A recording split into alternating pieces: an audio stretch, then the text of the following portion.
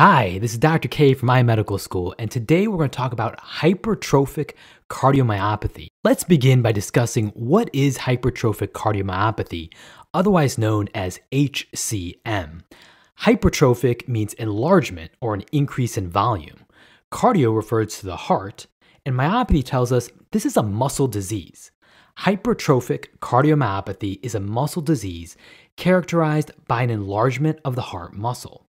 In particular, hypertrophic cardiomyopathy typically refers to left ventricular heart muscle enlargement that narrows the left ventricle.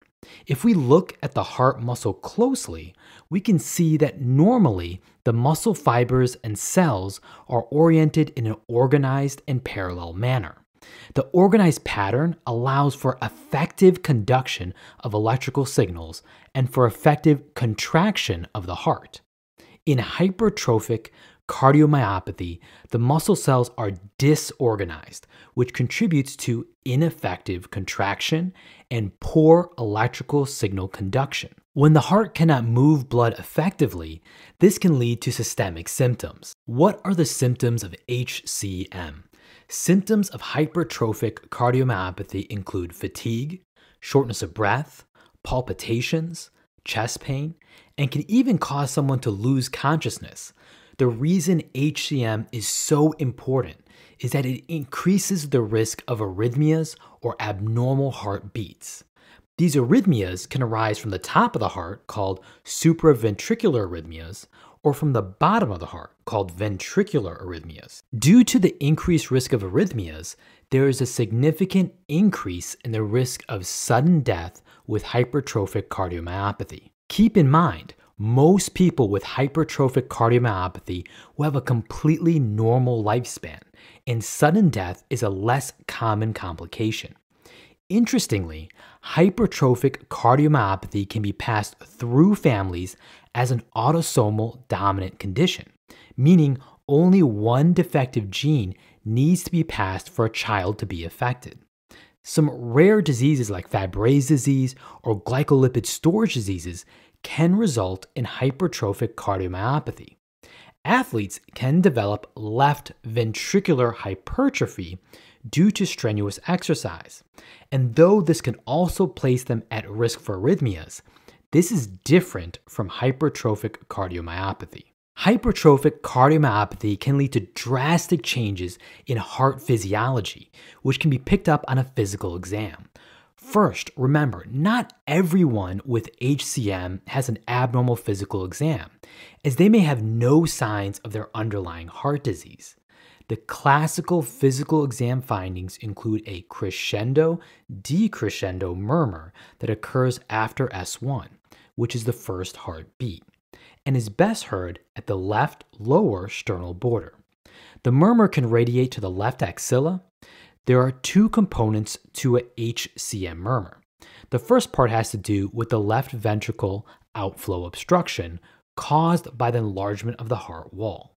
The enlarged wall causes a smaller left ventricle. As a result, the left atrium has more difficulty filling the left ventricle with blood. At the same time, the enlargement of the left ventricle muscle wall narrows the area that blood can flow out of the heart. This is called left ventricular outflow obstruction. The second component is the turbulent flow of blood against the mitral valve. Because the hypertrophic muscle makes it difficult to push blood out of the heart, some blood is unable to exit the heart and kind of whirls around the left ventricle in a turbulent flow and rushes against the mitral valve. These two components occur at the same time, causing the crescendo-decrescendo HCM murmur that radiates to the axilla.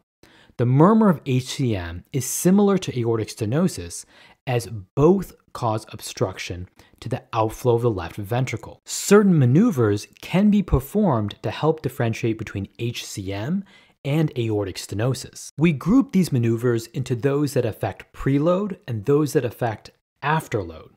Preload is how much the muscle fibers of the heart stretch in the ventricle due to the volume of blood that fills the chamber. For example, As a water balloon fills with water, the stretch force created is called preload. Preload is directly related to the volume that fills the balloon or the heart chamber.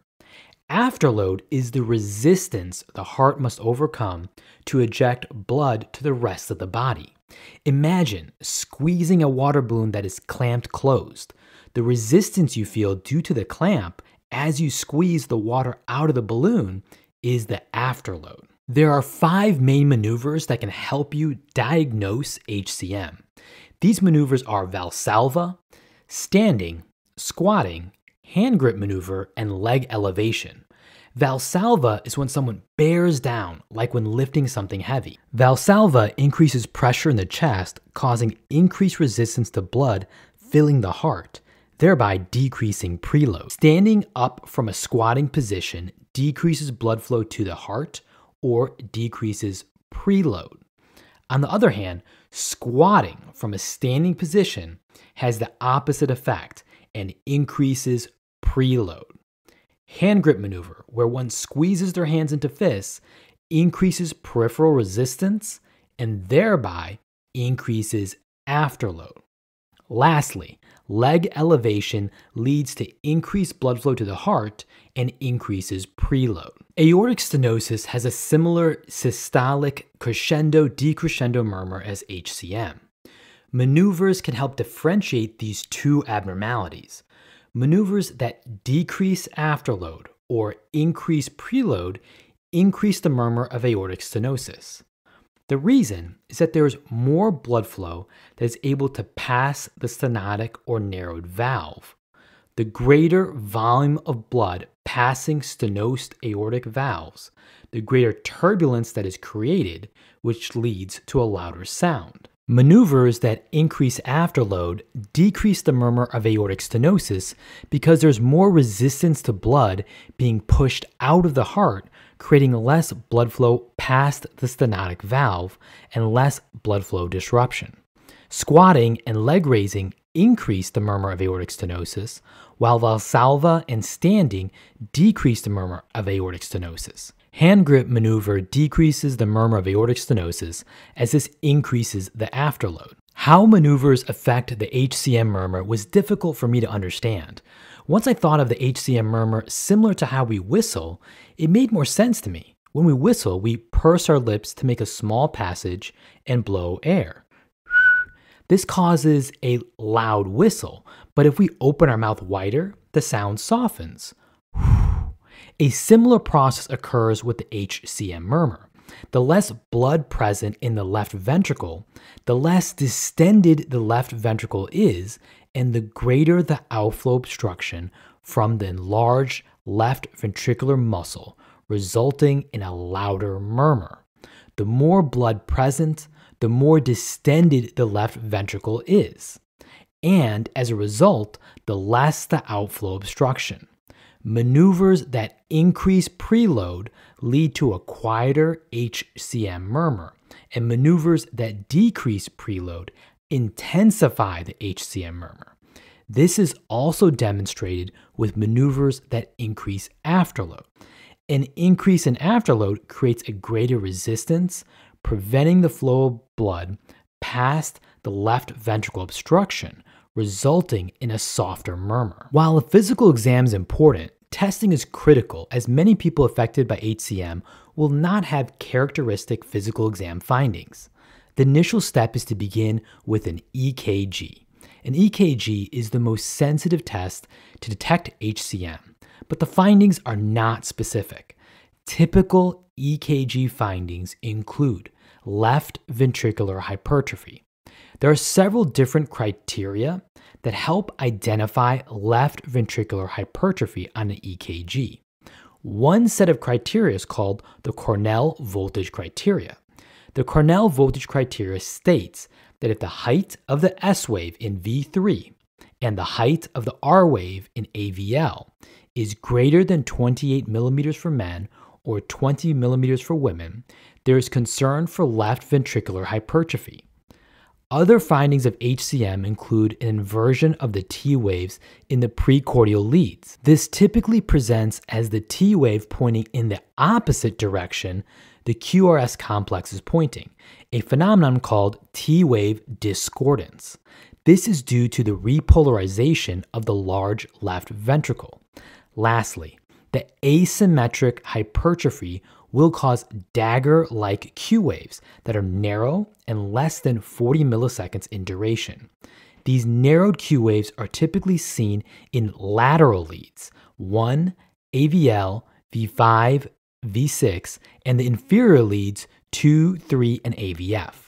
While EKG findings can be helpful, echocardiograms or cardiac MRI are the best at confirming a diagnosis of hypertrophic cardiomyopathy. Well, that was a brief review of hypertrophic cardiomyopathy. Remember, the 5 key points we reviewed are: number 1, HCM is an irregular enlargement of the left ventricle causing heart contraction, conduction, and blood flow abnormalities. Number 2, symptoms of hypertrophic cardiomyopathy include fatigue, shortness of breath, palpitations, chest pain, and can even cause someone to lose consciousness. The reason HCM is so important is that it increases the risk of arrhythmias and sudden death. Number 3, HCM is a crescendo-decrescendo systolic heart murmur. The murmur is louder with maneuvers that decrease preload and quieter with maneuvers that increase afterload. Remember the whistling analogy. Number 4, typical EKG findings include left ventricular hypertrophy, T-wave discordance, and sharp dagger-like Q waves in the lateral leads, 1, AVL, V5, V6, and the inferior leads, 2, 3, AVF. Number 5, lastly, if you suspect hypertrophic cardiomyopathy, the definitive testing is echocardiogram or cardiac MRI. Well, that was a brief review of hypertrophic cardiomyopathy. If you learned something, please give this video a like, share, and subscribe. If you have ideas for future episodes, place them down below. This is Dr. K from iMedicalSchool, and I'll see you next time.